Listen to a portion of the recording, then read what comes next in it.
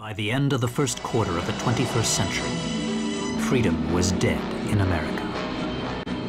Beginning with a large-scale military coup d'etat that erupted in various cities throughout the nation, the rebels seized power in all the central institutions of government. The entire nation appeared to have fallen completely into the hands of the coup d'etat forces.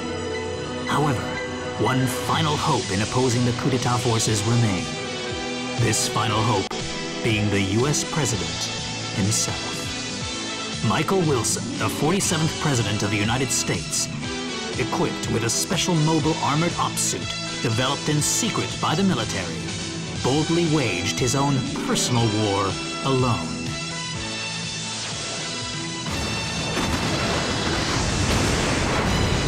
Okay, let's party! Welcome to the White House.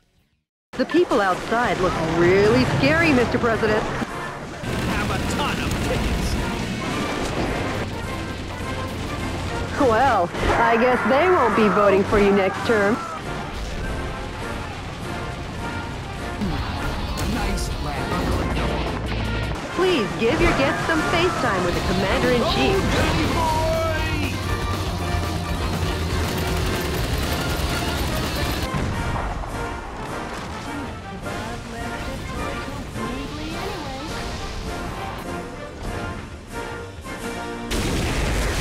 Finally brought peace to the city.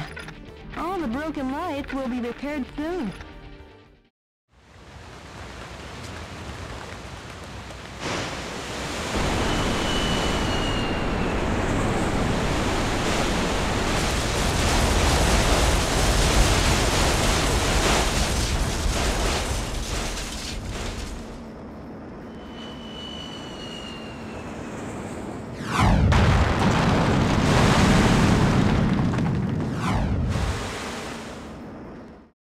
Richard!